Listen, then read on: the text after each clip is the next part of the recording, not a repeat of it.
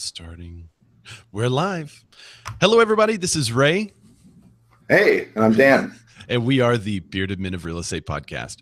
Welcome to our very first episode, episode 1. Dan, who are you? Tell us a little bit about who you are. I'm just Dan. No, we'll just cut it there. It's my intro. I'm done. Done. And you've got a beard. That's all you. That's it. My name's Dan. I'm a realtor. Beard. Boom. Podcast. Dan Ludwig. I work for a company called the Associates Realty Group. Southern California is where we're based. We have offices all over the place. San Diego is our kind of farthest south, and then we have about 4 that are relatively close to where my home base is. That's cool. Claremont, California is where I'm currently sitting. And so a little about me, I wanted to go back through like why I became a realtor. I didn't have really like a history. I didn't have a parent that was into it. I didn't have a good friend that was a mortgage guy. None of that. It was very simple. We sold our house in Pasadena in 2011, and I dug the process. Cool. It was pretty simple. There was an agent, and she owns 3 Keller Williams offices. Her name is Jane Parsons.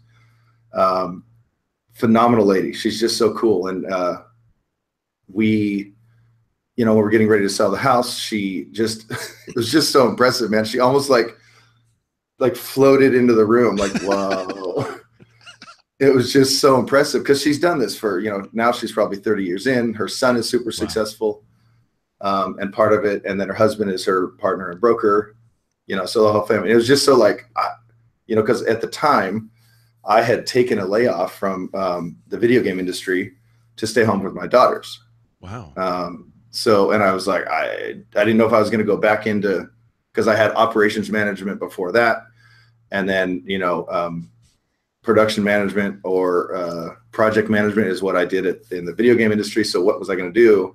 And I just see this super impressive, like, wow, that's cool. I want to be that lady, That's cool. Obviously I can't be a lady. Bearded Lady podcast. Yeah. That's a whole nother show. Yeah. The Bearded Ladies of Real Estate. We've already come up with our spinoff. Like 2 minutes into our first podcast.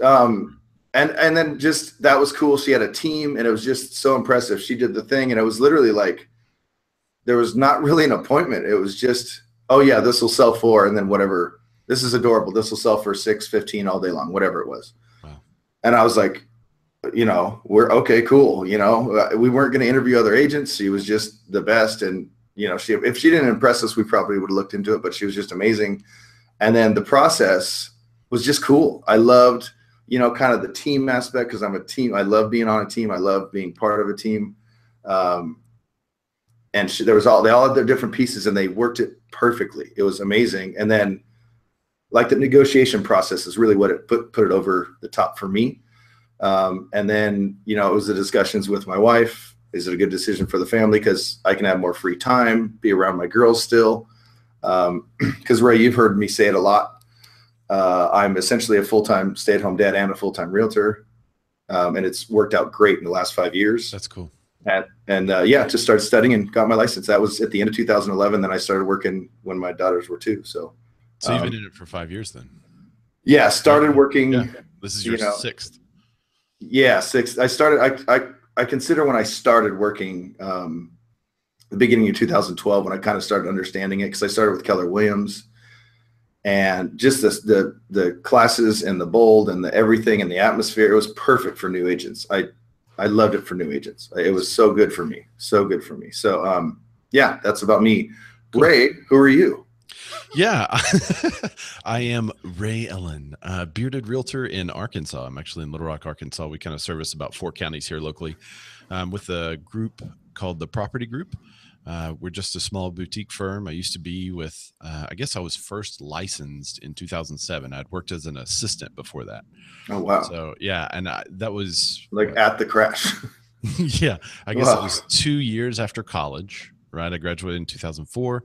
I became a real estate assistant in 2006 because I've just always been fascinated about it. My grandparents owned timber property. I can remember as a kid, like going out and marking purple on the trees and scraping bark and talking about everything you could do with the property when you owned it. So I've just always kind of been fascinated about real estate, but no one in my family worked it. It was just kind of an enigma.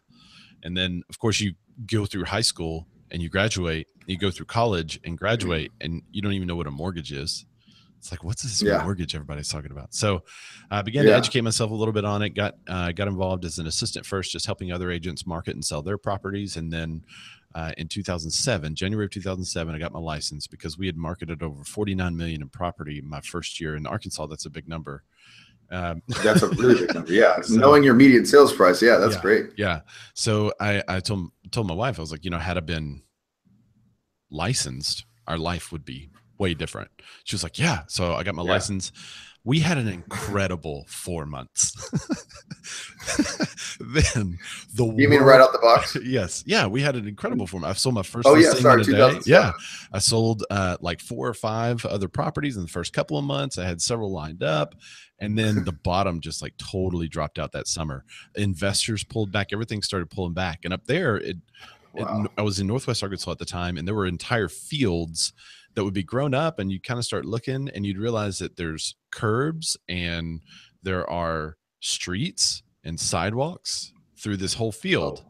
And it was a development that had gone completely belly up. And they just walked away. They just walked away. Builders were, that was happening a lot. So I actually hung with it for about 1.5 years, 2 years, even through the crash. I got recruited by a business brokerage. I started doing that. Wound up owning a couple of companies. To make a long story short, we were in Texas, wanted to move back to Arkansas. So I reactivated my residential real estate license in 2013.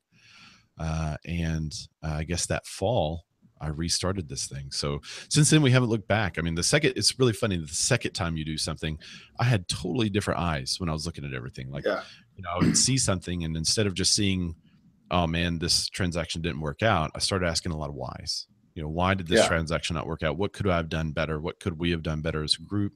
And then, this one closed and everything went smoothly. I would also still ask why. Why was this one fantastic and this one was a fantastic failure?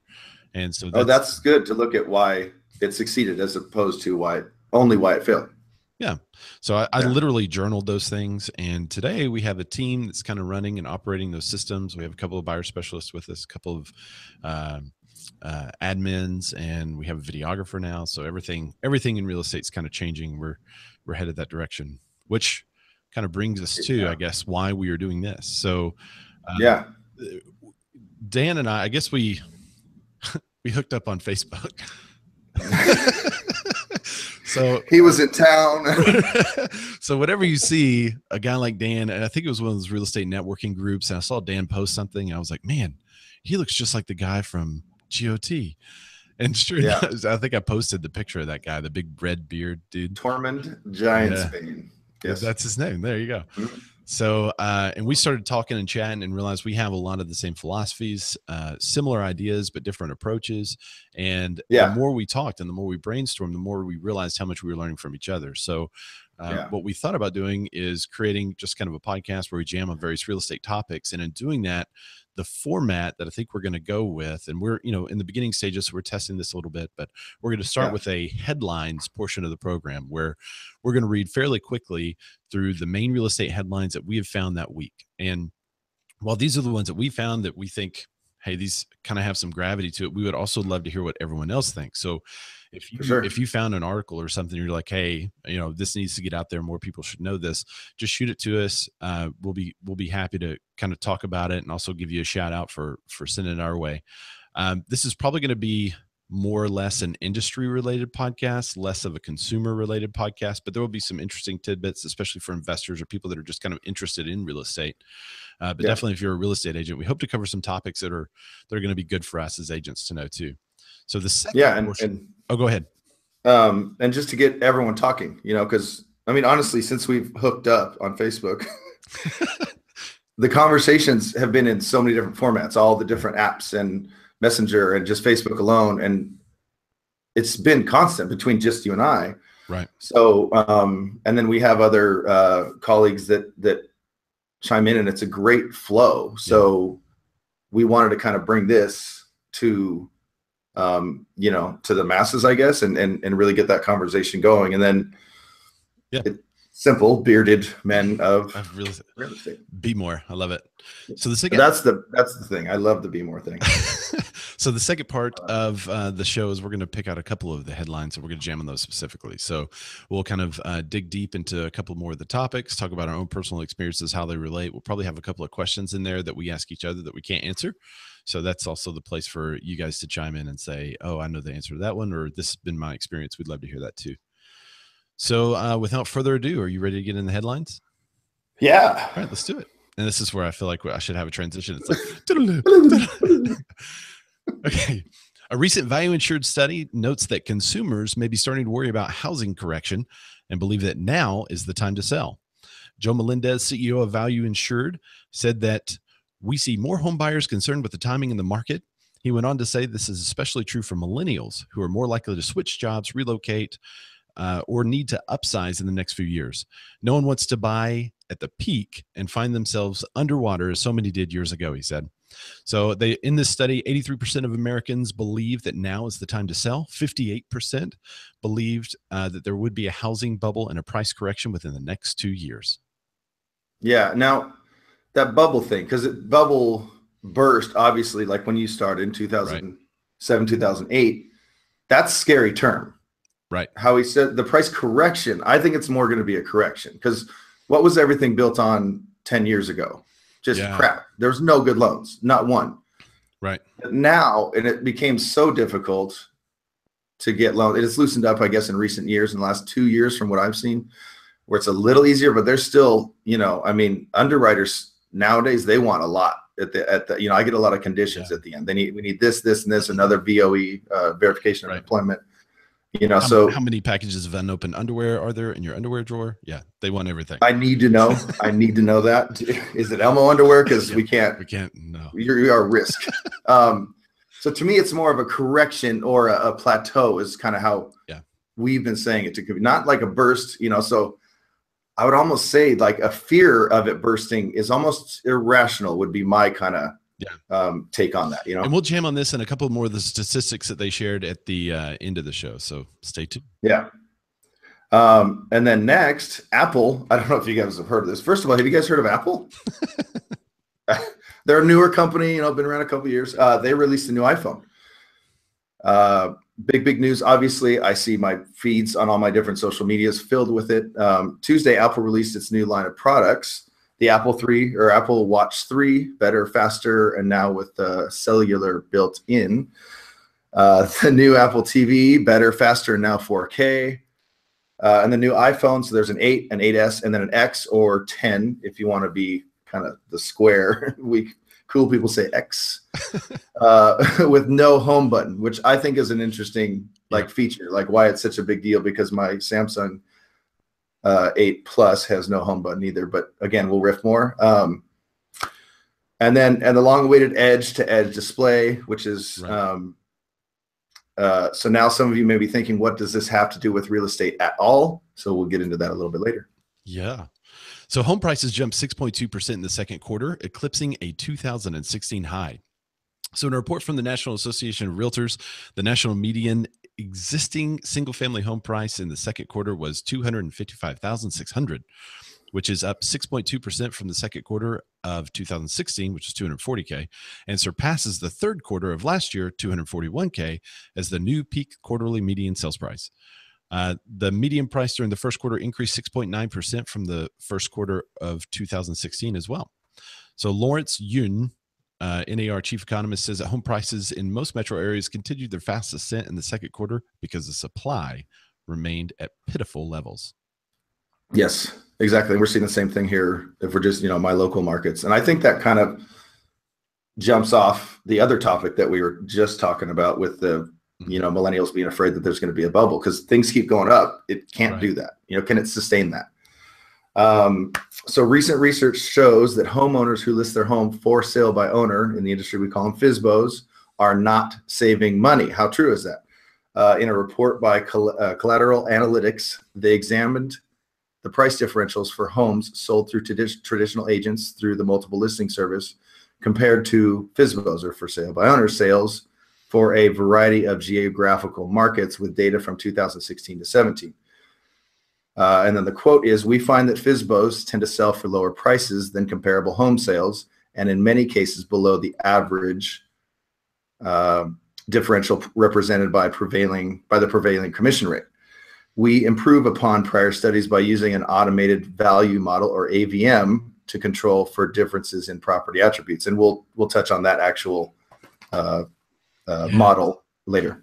This is super interesting for me, so I can't wait to kind of dig into some of the details. It's a really interesting study. So if you haven't Googled the collateral analytics housing study, you should definitely do that and take a look at it. You're definitely a numbers guy, and I'm a numbers guy too, but not on your level. But it's a great read. It's a great read. Yes, I'm a little more nerdy. So the National Flood Insurance Program may be expiring soon, or will it really? I mean, yeah, right? Is it really? Really? With recent events, really? We can just leave it there. Really? So the National Flood Insurance Program, or NFIP, is now less than 1 month away from expiration, raising concerns that homeowners and consumers and commercial property owners could find themselves either unprotected or unable to get a mortgage, or underwater with no reprieve. I added that last part. This would affect roughly 40,000 transactions per month, which is the exact reason why this will never run out. 40,000 transactions per month means property taxes for all local and state levels. So there's no way that they're going to let this thing run out, but they all use it as a political football to toss it down the road. I think they already have something now that's a temporary reprieve for this. So I just don't see it happening, especially with Harvey hitting and Irma and all these people that are currently sitting underwater. For this to run out at this time is like the worst time in history politically. It's political suicide. Yeah, it would be obviously just affecting 40,000 transactions per month. Think about the timing. Yeah. Even if they, just push it through or get something, a Band-Aid fix for now, it's the worst timing. They would just be viewed as, I mean, geez, that would go up there on, the views of, horrible, horrible things to do at the wrong time. But the headline scared me, so I'll give them political money, right? Yeah. If for those people who don't read actual articles, oh my gosh. Well, I guess I better throw money that way now. So pending home sales lessened by 0.8% in July. Dun, dun, dun. In a brief filed August 31st, NARS, National Association of Realtors chief economist, said that these pending sales were weaker in most areas in July, as house hunters saw limited options for sale and highly competitive market conditions. The next pending home sales index will be released later this month. So, I'll get into it a little bit later, but I'm a buyer's agent. I solely work with buyers. So we're seeing a lot of that limited options for sale. It's really interesting. I think these two studies go hand in hand together. The jump 6.2% in the second quarter, along with the home sales actually lessening 0.8%, which in reality, I mean, that's a 1%. The error, I wonder what the error of the study is, right? So 0.7%. Right. So it's relatively flat in the seasonality that it should be up. And that part's interesting too. Yeah. Well, that's the headlines. Yep. Well, that's the headlines that we found for the week of September. What was Monday? I don't even know. Well, 14, 13, 12, 11. Yeah. No. So that's the headlines that we found from September 11th through September 15th. If you guys have any questions or suggestions about the headlines that we should have, just find us on the social media webs. We'd be happy to add some of those for next week. So let's get into some of the talking points. Transition. Transition. We have to do the thing. Yeah. You guys are currently seeing us work it out as we go. Yeah, we'll figure all this out later. We'll just stick with it, whatever. All right, so for the first main talking point, let's talk about that the study released by Collateral Analytics that was the for sale by owners, or we're going to call them FSBOs, probably most of the time. Yeah. Same thing for us. Yeah. So FSBOs were selling for less, which, we've kind of always talked about in the industry. I can remember when I first got, when I was first involved, I would go over to somebody's house to actually take a picture of their house and shoot their house. And the guy was formerly for sale by owner, and now he's selling. And, we always heard that they were selling for less as for sale by owner as they would in real estate or listed with an agent. But one of the questions is one of the first things I always have to tell a for sale by owner home usually is that you have to drop your price because they're priced way out of the market, which is one of the reasons they don't sell. Right. Yeah. But I'm curious to know how they figured this out. So first, what do you think? What's been your experience as a buyer specialist working on as the sole agent versus a FSBO? And then what do you think about how they did this study using the automated valuation model? Yeah. So specifically about price, I'll start with, because I'm, like I said, a buyer's specialist solely, and have been for 5 years, essentially. We just had one. We just had a recent, we meaning a client and I just had a recent, we had to cancel with a FSBO. We got into escrow with them. We did see them on the multiple listing service. They paid a broker like $150 just to put it in the MLS. And that's a catch right there. I'll come back to that in a second. But, my client really liked the home. So I do what I do every time. If you take a home, if you like 3 of the 5 that I just showed you, I will send you comparables on all of them. And then we'll kind of get a top priority list and we'll offer. But this one, I run comps, overpriced. It was just simply put. And it wasn't crazy overpriced. It was probably, it was listed at 352. It was probably more of a 342 home. Yeah. They did have some, like a real estate friend, she said, the owner said, that, helped them on their price, but still it was over. There's no, when you go into a listing appointment, Ray, if they say, I think we have a 350 house, and you'll boom, here's some data to say why it's not a 350 house. Right. And here's how you could chase the market down. You don't want to do that. Right. So, that's kind of the first thing off was price. So, and just kind of to back up, talking about real estate friend, if you're a real estate agent who does this for your friends, you're really doing them a disservice, because what you're doing is saying that this is the average of homes sold on the market. So even if they were to list for sale by owner, we know that they don't get a quarter or an eighth of the exposure that we could provide as agents on the market. So what the real question you need to ask is, what would the home sell for without any exposure? Then tell that to your friend. Yeah. And second off, if you're a real estate friend and you couldn't get the listing, I mean, here's somebody coming to you for help and you can't convert. I mean, come on, brush up on scripts. Let's do something there, because super easy script. I'm your friend and I'll list your home. Thanks. Yeah. But I mean, so I don't know, but I think this was actually a somewhat in area agent, not within 10 miles, but within less than 30. And she didn't get the listing. But the disservice thing is huge. And, additionally, even if you're out of area and you're giving him this opinion, get him a referral, get him someone that you've found or close that can really help him out and guide him through the process. Because where I'll jump to from there is, and I never really thought about it before, because I had seen FSBOs, but I'd never been in escrow on one. So what I immediately realized was these guys are unprotected. Yeah. They have no broker helping them out. So if anything goes awry, my broker is essentially going to, ruin them. There's no way, they would just have an avalanche of lawyers all over them. They're totally unprotected in, with these contracts, there's so much fine print. If you don't have, an actual agent reading through them for you, then you have your TC, which helps, eyes on those contracts, your broker, your standards and practices, your E&O, like, you're totally unprotected here. And so what they really missed out on is, I don't know about your markets, Ray, but a lot of time on the listing, if we see some things in the home that are kind of iffy or termite, we'll have inspections done up front. So when we did our inspection, I mean, it was just an avalanche for them. The home looked nice, but it was really, really rough. And there was no one to tell them that, because they're the homeowners and they have the most special home in the neighborhood, right? Right. Lipstick on a pig. Exactly. And this one was that. They didn't even have cleanouts there was no cleanouts for any of their sinks. Nothing. Not a cleanout. That's weird. Yeah. So if there's a clog, or you can't clean out.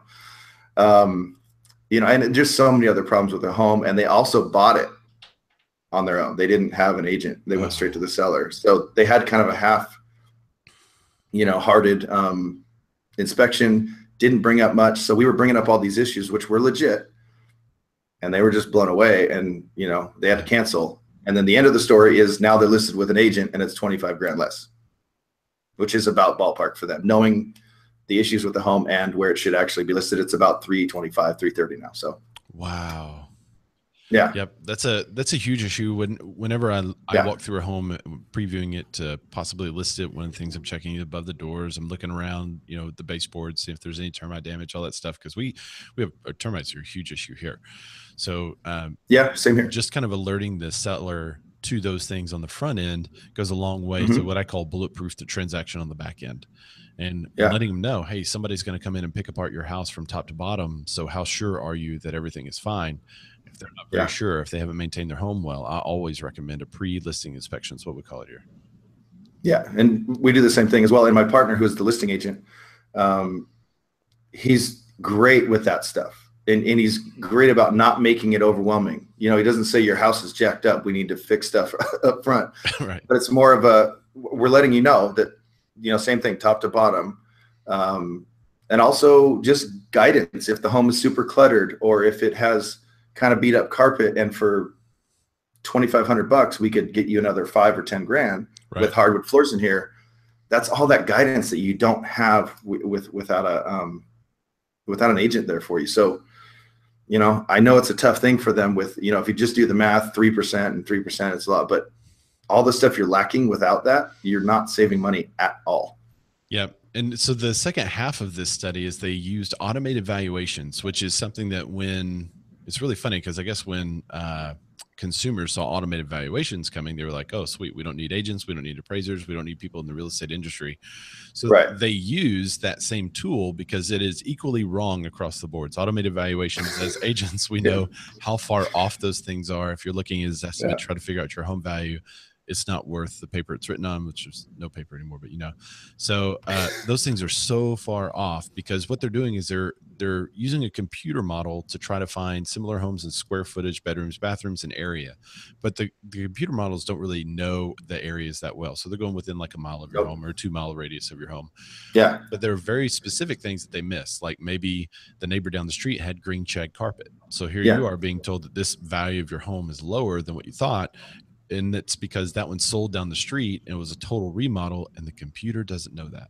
Nope. So automated valuations are off. But what I love about this study is that they use them because it's a baseline. They're all off. That's their control. Yeah. Yeah. So that's their control. So using that as a baseline and then using some averages of commission, I love how they calculated that. So now real estate industry, I don't know if collateral analytics is with the real estate industry, but even just a study coming out using that as a standard data point, I love that because it just shows that you do need an agent. I think it's the first study to show with that as a control, the difference in what a home sells for sale by owner versus using an agent. And the agent makes more than their money back normally. So, or the seller makes more than the agent costs. Totally. So a good agent should pay you to list their home, right? Exactly, with how much you're going to make back. Correct. And that's exactly kind of how we say it. What I do like about it, the kind of automated value opinions, is that it does, because I'm a big proponent of empowering my clients with knowledge. So I do what's called buyer consultations, and it is an extra step, but it's an hour and a half up front. And it's the entire process. There's wants, needs. We go through everything, and then we talk about the process. It's especially amazing for first-time buyers, obviously. But even if you're on your 10th home, the market changes so much, But so I love that it's out there and people get an idea of value, so they can kind of watch the market on their own. But if you don't have something set up directly from the MLS, I see things off like 20% sometimes. They're like, I think my home was worth 500 grand. No, it's like a 410 house. Yeah, not even close. Yeah, in Arkansas, there's a lot of unique properties, so it's way off in some parts. That's true too. Yeah, when we get into like the old school, colonials or craftsmen's, but it's comparing homes that were built in 1970, right, to something in 1922 that's historical. Yeah, that's not right. So let's move on to the second topic because I think we're going to have a fight. Does the new iPhone affect real estate is kind of the topic, but however, you should know, Dan, that I've never missed an Apple keynote since the first time when Steve Jobs was up there saying that you have a communicator and a phone and music, and he kept saying it, and then the touch screen, and you realized it was all one thing. That's when I started watching Apple keynotes. So I don't know if there were any before that, but I've never missed an Apple keynote. So, you know, I even live streamed this Apple keynote on Facebook and talked about it, knowing I knew everything that they were going to announce because I had already looked at all the spoilers and stuff. So I'm talking to you on an iMac. I have an iPhone, iPads. I'm an i person. And and you said Droid earlier. So yeah, I'm literally all of those things that you said. I'm all of the opposite of that. Okay, good. Everything. So yeah, the question I posed was, does the new iPhone, will it have an effect on real estate? What say you? Look, okay. To me, out of all the things, and I have a bunch of specs here. So let's start with, let me see where we go. You even found a couple of surprising things, right? Yeah. Oh, cool. The Angels. I got some Angels stuff up here. I'm an Angels fan, so that's popping up just in my feed randomly. So I'll kind of try to tie it all into, is it going to change real estate or not? I mean, the short answer is, to me, no. It's doing a lot of things that other phones have already done. But where do iPhones excel? I think their cameras have always been superior, and they're always pushing that envelope. So that's great, because I don't want this to come off like I'm just bashing Apple products, because I do constantly, like literally when I'm not on here or doing real estate. My wife's like, dude, shut up. I don't even care. I have a Samsung too. Shut up. Anyone that'll listen, I'm bashing it. No, I'm just kidding. Great phones. Their battery life has always been amazing. Now I feel, and you'll know better than I, because I still watch keynotes when, they're big ones. Like, I remember when that touchscreen came out. I mean, that was just like, I remember I was working at the video game company. It was just like, all of us were just, I'm getting goosebumps right now remembering watching that. What was that? Yeah. 10, 11 years ago? Yeah. Probably. Yeah, this was the 10th anniversary. So yeah.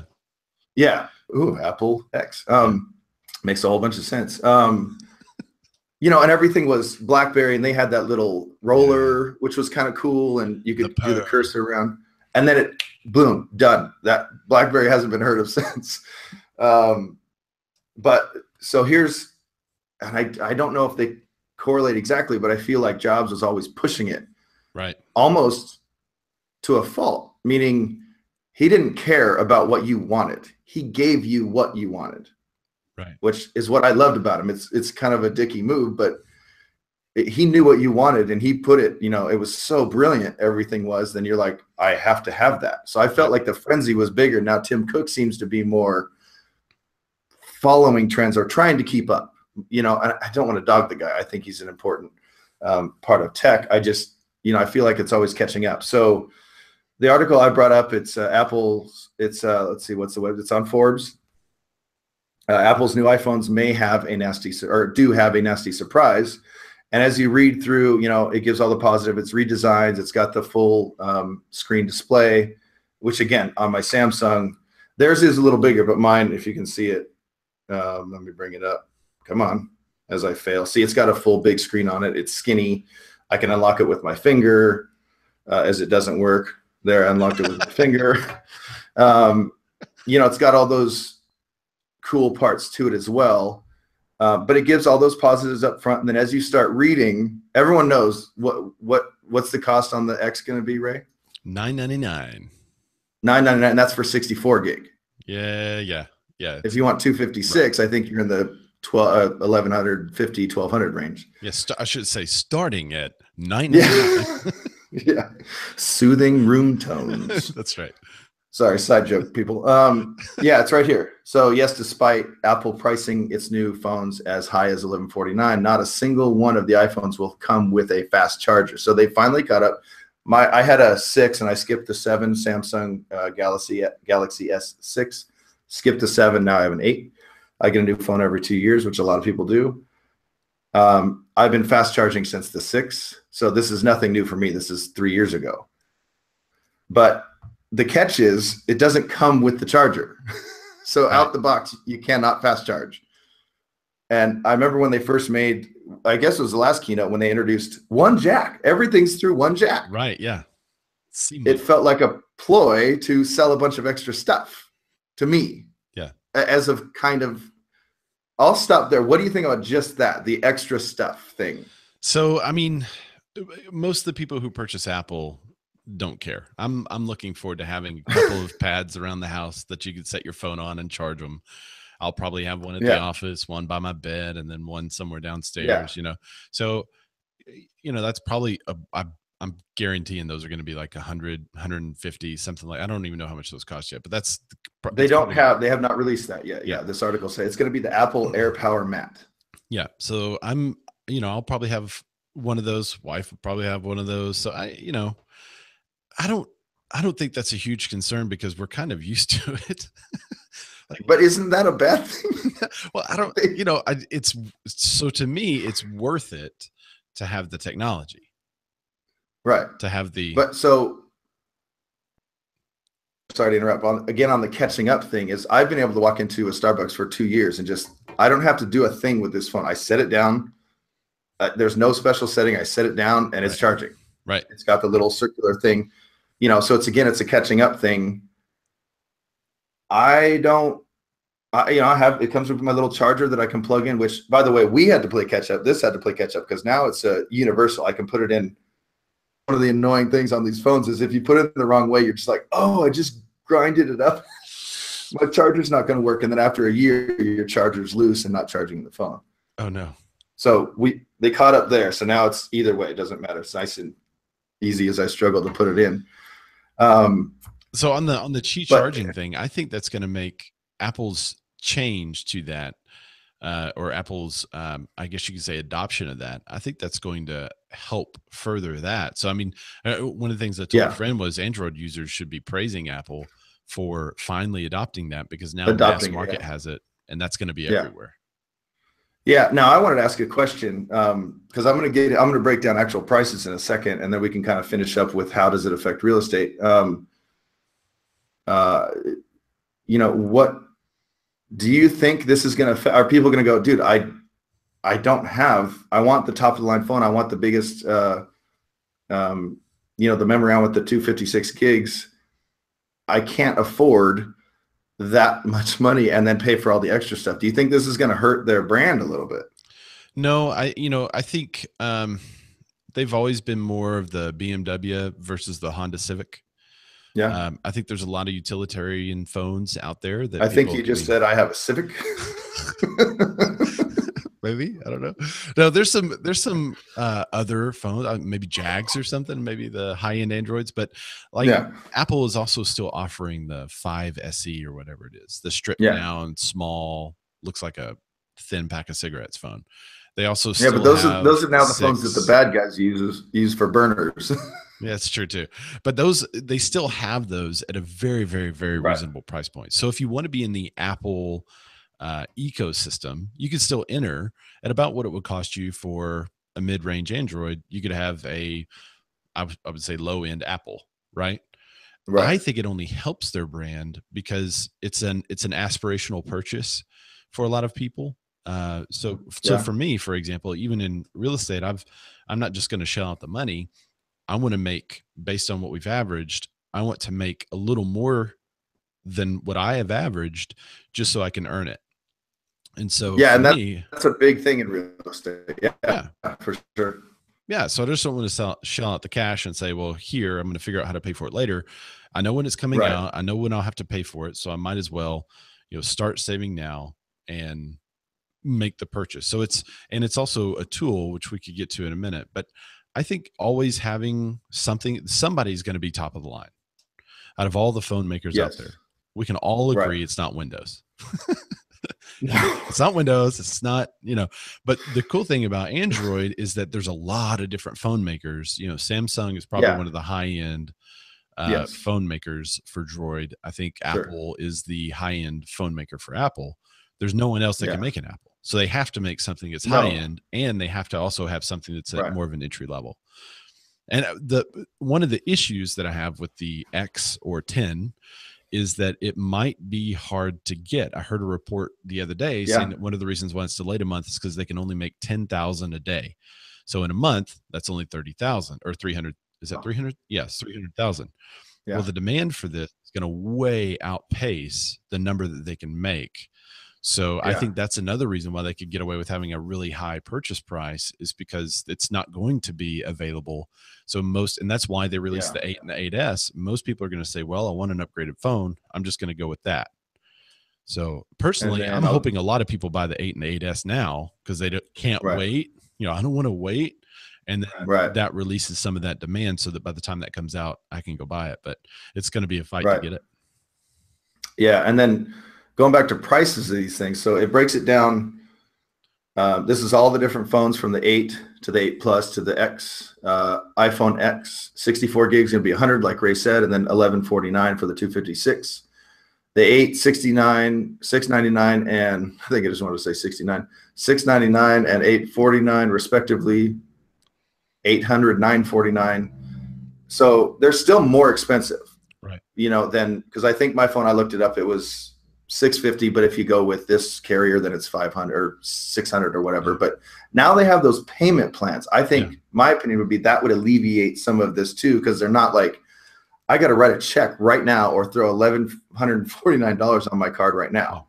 Well, I don't even. Instead, it's part of your plan. I don't even think they've released an unlocked version of the X. So I think you have to go through a carrier, and then there's always temptation there to get 0% financing through the carrier, and you just add it to your phone bill. And that's what, the last time we went, that's what we did, is we added I think I'm on a 7 right now. And so we added that to the phone bill, and then over 2 years paid. So now it's done, and I can either trade that in, get a big discount on the X, or I can keep it. Usually you just pass it to your kids and then get the X and then do another payment plan, or you can just shell out the cash. So actually mathematically it worked out the same. So and I think that's just kind of part of people's thinking. And I think you have a very healthy thought process on, I'm not just going to struggle to afford this phone. I'm going to make enough or more to afford it. Because then you go towards the fast wired chargers, another $50. But if you go with the higher end one, it's 80.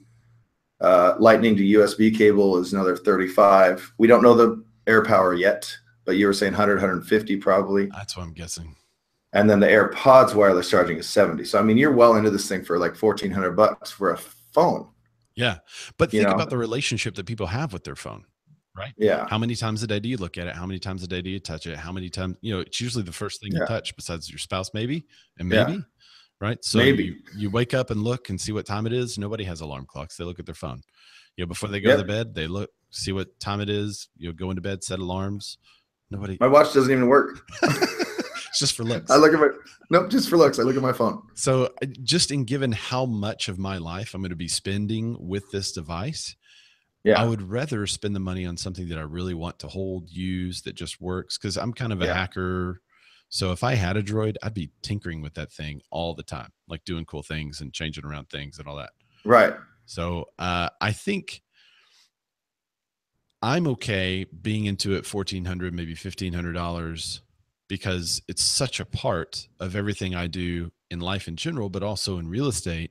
I mean, that's how, when I first started shooting videos, it was on an iPhone. Yeah. So it's totally changed now how a lot of people do business in real estate itself, because of the technology housed in that little box.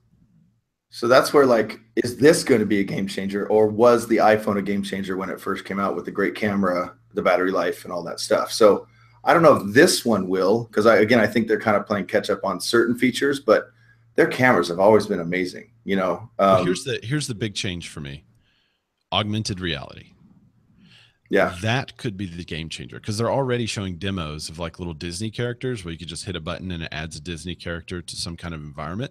So that's Disney advertising, marketing themselves through this.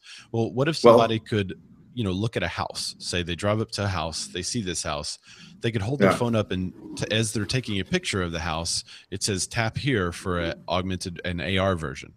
So they tap there, and there I am standing in front of the house saying, hey guys, thanks so much for checking out this property. Let me tell you a little bit about it, and takes them into a video, lets them walk through the house and all that kind of stuff. That's where I think we're getting there. And it took something like an Apple that was capable of augmented reality, which that's been done for now 4 or 5 years. They've been doing augmented reality, virtual reality. The Droids have had it, I think, for 2 years on some of your phones, but now just like the Qi charger will be mass adopted because of Apple, I think augmented reality is going to start to be mass adopted because of Apple. Yeah. The number one phone for millennials is Apple. Yeah, I think that's a great point. I don't think about it that way because I'm not an Apple guy, but if that's considered the standard or the mass market, the main market, then, and it's taking on things like they were like, I don't know about that yet, but now they've accepted it. I think that's a big deal because, there's been things, and like you can do, before there was any sort of kind of live, like, what do you call it? FaceTime. Right. Or through Messenger, they have that now. I would record walkthroughs for my out of area clients and then Dropbox them to them or Google Docs to them, so they could, see the home. Now this is just like live. They don't even have to show up. You're just walking through it. And if you could do it pre-recorded, where they just tap a button and you recorded it, 10 minutes ago, an hour ago, 2 days ago, whatever. Right. That's a big game changer to me, especially for being a buyer's agent.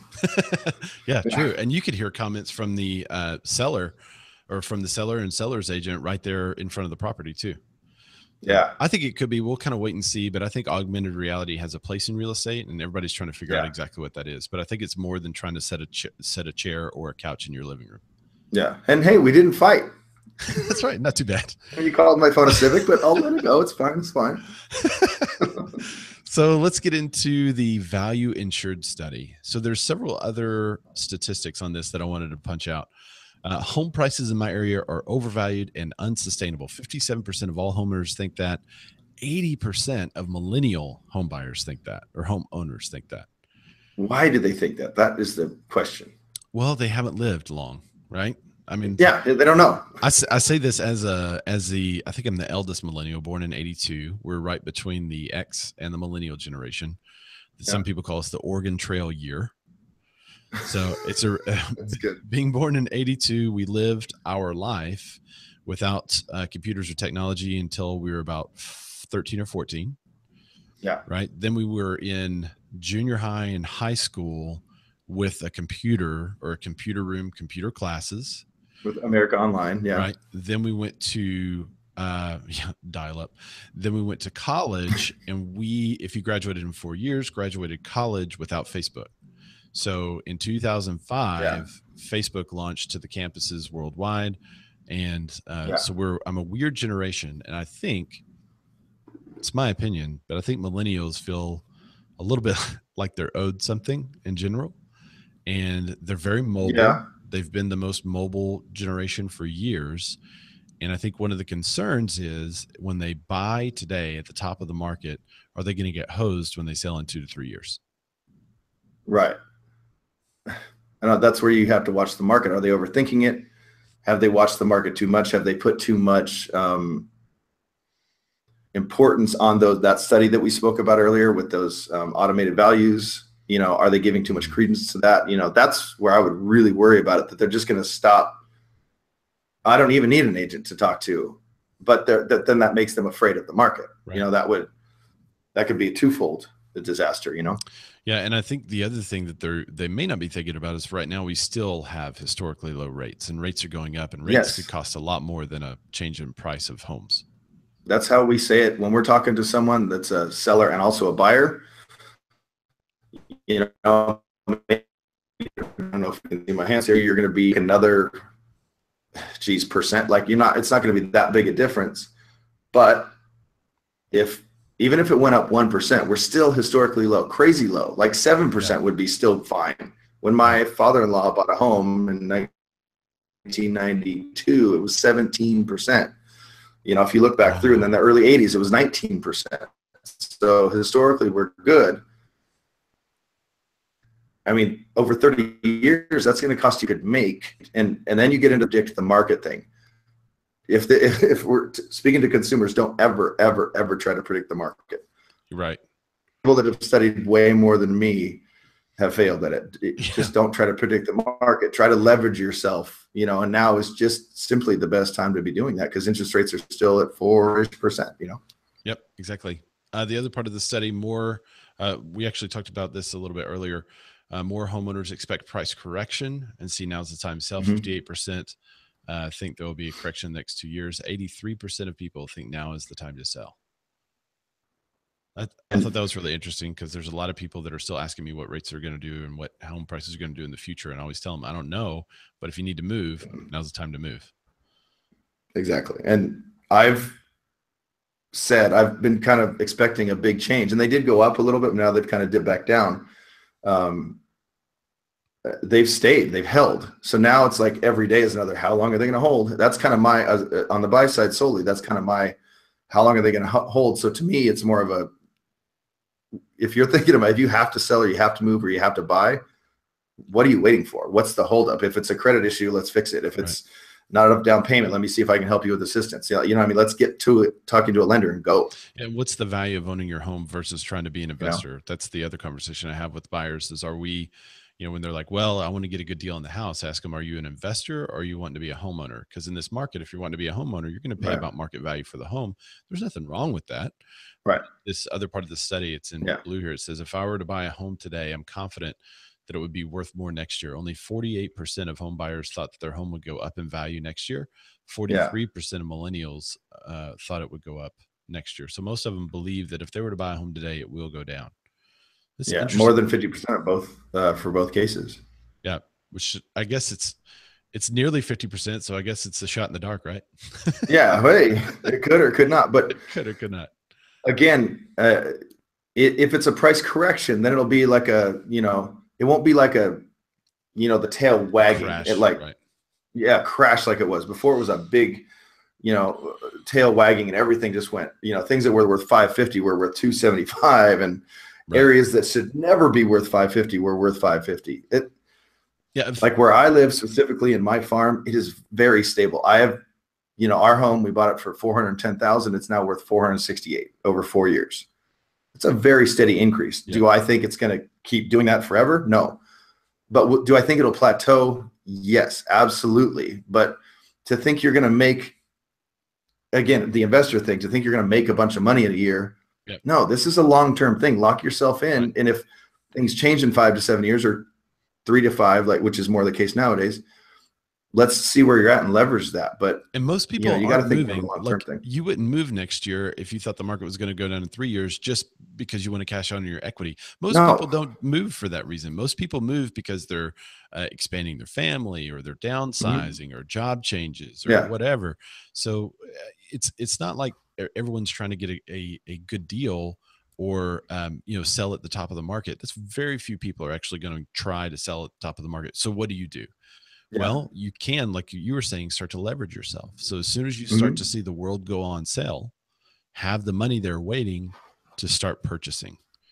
I just call Dan, the buyer specialist. Yeah, you just call me. Unless you're in Arkansas, then we got to call Ray. That's right. All right, so let's do our bonus story. Normally, we're going to dig into 3 or 4 of the stories at length. This time, I added one bonus. It is a study by Inman. It's not really a study. It's just an article by Inman that Dan has not read. I have not seen it. I can't see it. Right. 15 crazy real estate myths your clients believe. So number 1, this is going to hurt. This is going to hurt you a little bit. Real estate agents are paid a salary. So they're saying that people believe this. Yeah, they're saying that people believe that real estate agents are paid a salary, which I could see because I get it. Work for a broker, right? So I could see some of that. Yeah, they don't understand the whole self-employed thing. Right. They don't understand. Some people cannot even fathom 100% commission. It's like when I tell them, no, I'm 100% commission. There's no like stipend at the end of every month. No, I have to go interview for a new job every time I meet a new client. You know what? Maybe we should stop saying 100% commission, because I think that gets to myth number 2. The agent keeps all the commission. Yeah. Well, just to piggyback the 2, because on the buy side, I say it at the end of, just to remind everyone, because there's a lot of agents out there. I won't say a lot. There's a chunk. Remember, California has a ton of licensed agents, which makes it a frenzy and can bring out the sketchy people. There are some buyer's agents that charge their clients. Yeah. Even though, so if let's say it's a 2.5% listing, which is very standard around here meaning just the buy side, whatever that is to get them to 3%, that will be their client paying them. Yeah, we have agents that do that too, and the way they do it here is like I don't mind if you want to charge a premium for your premium buyer services, that's fine. Yeah. But be upfront with them. Don't sneak it into the contract and then say in the closing costs, seller to pay up to this much in closing cost prepaids and professional fees. That's sneaky. Oh, by the way, I always counter that. Like, no, you want your client to pay you more. You get your client to pay you more. Yeah. So I always tell them at the end of that, my services, everything, all this awesomeness is free to you. If you've ever talked to another agent that was going to charge you on the buy side, that doesn't happen. So, all right. What was the number 2 again? Number 2 is keep 100% on the commission. Yeah. I mean, it depends on this is another thing they can't know because they're not with a brokerage. They don't know they have no idea what splits are. When you say that, they just, Yep. But I'm part of a company that's flat fee. So, but we still offer all of and I don't want this to turn into a pitch. Right. But we still offer all the training and stuff because one of the co-founders, my partner, he's just a natural trainer and he loves doing it. If you guys saw me do this, earlier, that was him walking in.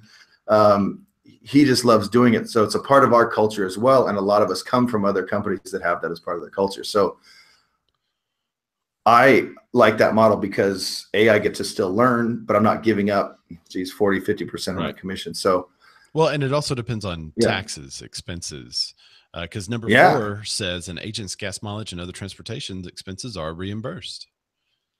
No, written off. Yes. But I think if I'm correct, I get to write 2/3 off of my total gas mileage, which on the buy side is a lot. So, but no, there's no reimbursement. Again, we're independent contractors. Essentially. We have a tiny small business. Yes. Just a tiny little small business with a big beard.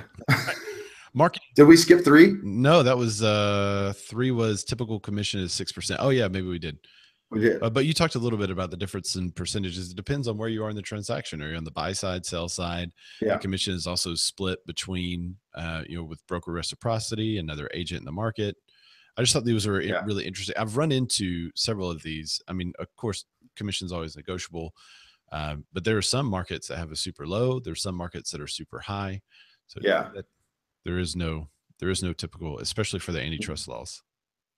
Yeah, we have a lot of discount brokers, and it's frustrating. I know you have some in your area in our conversations. We have a lot here. I mean, billboards that say, I'll sell your house for 1%. Now, and Jacob and I, my partner, we had this conversation on the way back because we were driving from kind of a 45-minute away drive listing, one of our new team listings, and we're boom, billboard now. And we were like, well, would we rather keep our integrity intact? And we charge 3% on the listing side for what we do, but it doesn't matter the house, $100,000 house, $100 million house. We're doing video. We're doing high-end pics. Right. We're doing all of our marketing, the same social media presence. We're targeting ads. I mean, you get it no matter what. So that's kind of factored into why we make the 3%, right? Yep. But there are so many out here just discounts. So then their side would be just get them through the process, just put them through the mill. There's no connection. There's no long-term, there's not a lot of referrals. If you just kind of, all right, get the pictures, get it going, get them through. Cool. That one's in escrow. Get them out of here. That's, and I also think, kind of jumping off the 6% thing, that what we do, our team specifically, is going to be, if there is a dip, to tie all these subjects in, if there is a troubled market, what we do will prove to be the way to go. Right. Because we actually sell homes. We don't just put them on the MLS, put a sign in the yard, then pray someone else sells them. We actually sell and market homes. Yep. Those are my thoughts. This is another good one. A home passes or fails inspection. I hear that a lot. Did we pass inspection? It's like, well, that's the opinion of the buyer. Like it's black or white? Yeah. Or like it's a city doing it.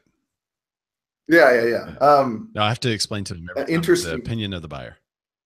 Yes, and that I cover in, again, my buyer's consults. Yep. Have I told you guys I do buyer's consults? Well, let me go ahead and read 7 too, because it's with this. Inspectors have to find something, don't they? Yeah. Oh, wow. That's a huge one. I see that all the time. Yeah. So I'll tackle the first one. And again, I cover it in my buyer's consultations. And then how that first part is pass or fail. So I've already kind of covered, but then how my inspector that I use says it, he said, this isn't a fix it list. I'm not giving you a list of everything that has to be fixed on the home. This is more of we're letting you know the current condition of the home. This is part of your discovery period. Then if there's anything that bugs you, we can move forward from there. So it's not a pass or fail thing. Right. So, but, I guess I kind of hear that, but then I hear, what was the next one? The inspectors have to find something. Yeah. I hear that all the time. Now, I've never seen, and our inspector says the same thing. He's never seen a perfect home. There's not a perfect home. One of the worst homes I've ever had inspected that I was in escrow on was a brand new construction home. Yep. It was horrible. It wasn't finished. There was this missing and that missing, so everything, they're going to find something on everything. But if it's a clean house and he just finds missing window screens and cracked pavement, he's not making things up. He's not looking for things. He doesn't. They have standards they have to go by anyway. Yeah, they have standards. They have guidelines as well, but Ashy. It's not that he has to find something. It's just every home has something. They always find something. Right. Weekends bring out the most serious buyers. Weekends? Yeah, that's what it says. I didn't know that people thought that. I mean, weekdays, those are my most serious clients. I would say that, when they go to work until 4 or 5 p.m. and then they're still going, that's more serious to me. And I say the same thing about buyers that are looking during the fall and the winter. Yep. Those are the more serious buyers. Yep. Like they're not moving because they have to. No, they want to buy a house. So I would say it's the opposite. That's what I would say too. During the week. Zillow says, therefore it is Zestimates. We've kind of already done that one, so we don't have to spend much time. And it just makes me angry when people, well, my house says, the Zestimate I think we should offer this because that's what the Zestimate says. No, it's better to price a home on the high side. The seller can always come down. No, I touched on that earlier. That's chasing the market down. So I do a lot of listings, and that's one of the worst things you could do. The market will always correct when you list up. And just for a crazy example, if you took a $1 million house and you listed it for $200,000, where would it sell? Right? It would probably sell way over 200,000. Might even make it over $1 million. So the market will always correct. Yes. And that's kind of the part of the wizardry of it. Will it correct to where it should have been? I don't know. Yeah. But having the thought, if you correct downward, it's more painful and you will go lower than it would have had it corrected up. Yeah. Exactly. If we try to price things with a strategy, if there's like a bubble, the low side and the high side in the middle, just under that. Kind of the sweet spot is here, just under it. Because, if it's maybe a 410 house, we're going to push for a price of $399. Again, most eyeballs, because in the first 3 weeks, 85% of the people that are going to see that home are seeing it. So if you do miss it, you need to drop your price before that 3 weeks. So to still keep it, to still keep it active. Why can't I say that? That's so weird. But chasing it down is just the worst way to go. This one's right up your alley. When making an offer on a home, you start with a low offer. It's kind of the opposite of what we just heard on the seller's side. Yeah, I just say and again in my consult, I say everything to me. Every single home is its own little. Yep. Every home, every seller situation is different. It's all different. Know. Even if you had the exact same home, the exact same everything, this motivation is different than this motivation. It's so. Yeah, and you have to understand that if you start with a low offer and they get 3 other offers that night, they may just take one of the others because you scared them with your low one. And you won't even not even get a counter. You won't even get a counter, which is the worst case scenario. You don't even know where they stand, So yeah, no. The longer the home is on the market, the more negotiable the deal. We kind of covered that one with every home being its own situation. Sure, kind of. Multiple price reductions means the seller is desperate to sell. It probably means they priced too high on the high side. I think they just missed it, and they didn't get any offers. But it also depends on how long they've been on market. If they're reducing the price in the first 2 weeks very quickly and very, big dips, then they're super motivated. Yeah, they're going to sell. Multiple offers gives the sellers an advantage. This is interesting.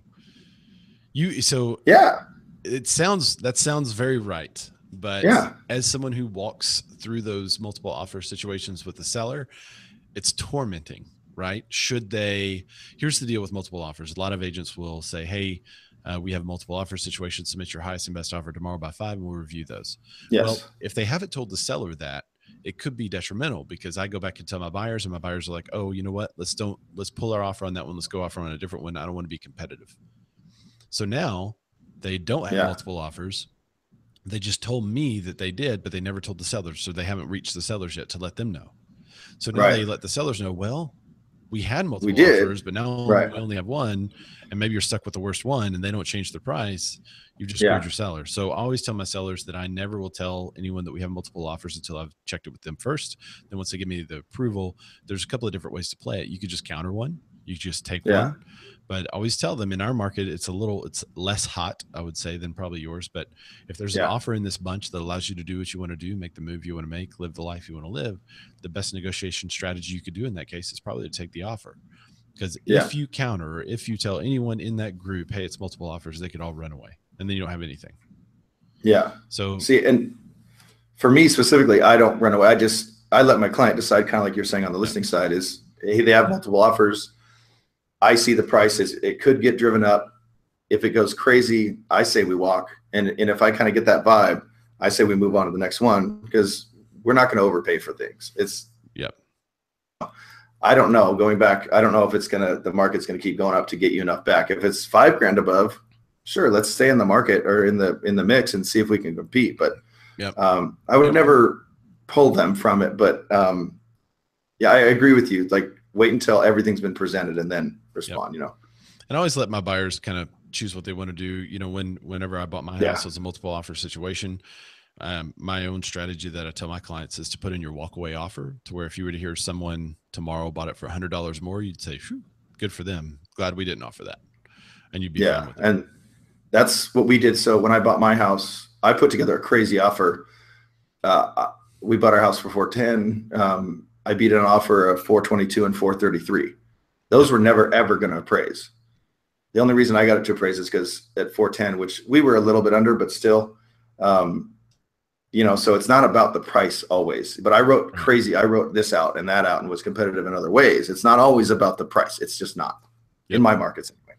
Number 15, last one, all agents are the same. No.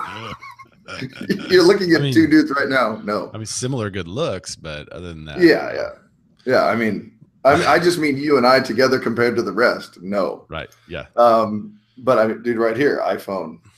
Yeah, Civic. So that's it. He likes BMWs. I don't. There you go. So that's it for the talking points for this episode. Next, we'll get into the pick of the week, which we should probably do pretty quick. So I have a quick one. Pick. For me, and this is because I didn't know which way we were going to go, but it is if you are an agent type of thing. So if you're in the industry, there's an app out there called Magisto, Magisto. I've played with it a little bit. I haven't really put it into use yet. It's a newer thing to me. One of our colleagues kind of mentioned it and actually sent us a video that she made. It looked very, very professional. You just take a couple different video shots. You can put overlays on it, the price, you can flash this in, and that's all just on the free version. Nice. It's a pretty legit app. And I wanted to add to that, you can go out and buy yourself a gimbal. The one Ray mentioned when we were off air was a little more expensive, but it's super dialed. I think it's in the 500 range. And there's another one. Yes, and it's totally, that's what our videographer uses. But you can get one for yourself for like $100, $200, and you have a really good one. And then whatever phone you prefer, just throw that in the gimbal and do your little walkthroughs, and it'll keep your phone steady. If you don't know what a gimbal is, that's the thing that keeps your phone steady, so you're not doing this as you walk through. And get yourself a couple cool different shots, and then boom, throw it right into the app, and there you go. You look like a professional, and it didn't cost you that much money. I like it. I'll stick these into the show notes as well, so they have links for it too. Magisto, Magisto. Magisto, yep. And I downloaded it. There's a paid version where you can be a business. I don't remember. I think it was $20 a month. You get a lot more, but there was great music selections. And it was just super simple. Oh, I didn't know what I was doing, so when I recorded a video, I talked in it because I talk too much, obviously. And the music will dip. So when you're talking, the music will dip. And then when you stop talking, oh, that's cool. You know, it's just a cool little app. And I thought it was a great tip for, you know, people that want to kind of DIY it. Like it. My pick of the week is this website called Xylo. No, I'm kidding. It's a new thing. No, so if you haven't tried the Cash App, just Google Cash App. It's a green app on, I think it works for everything. I literally just used it. It's now how I pay like photographers, videographers. They could send me a request for money using my cell phone. I just click yes, it goes to them, or they can say, hey man, the bill's $200. I could type 200, put their cell phone number in, say go. It goes. It also sends me it sends me a receipt via email. It's noted on the account. So it's like super, super simple way to pay somebody. You don't have to get out your card. And it's so much easier to use than PayPal or Venmo or anything like that, but it's called the Cash App. So check that out. That's awesome. Well, thanks everybody for checking out the Bearded Men of Real Estate podcast. Like I said, this was our first one, so we look forward to episode 2 that should come. I think normally we're going to try to shoot these on Thursday. So if you have any articles or anything like that you want us to hit on, be sure to send it to us before then. Any suggestions, we also appreciate those. We'd be happy to take those. So you can find me on most social networks at Ray Zorback, RayZorback, because I'm an Arkansas Razorback fan. Dan, where can they find you, man? My usual tag out there is just D Ludwig Rocks, DLUDWIG. That will be on essentially anything but Facebook. Facebook, I'm Dan Ludwig. But yeah, D Ludwig Rocks. Awesome. Thanks, guys. We'll see you next time. Thank you.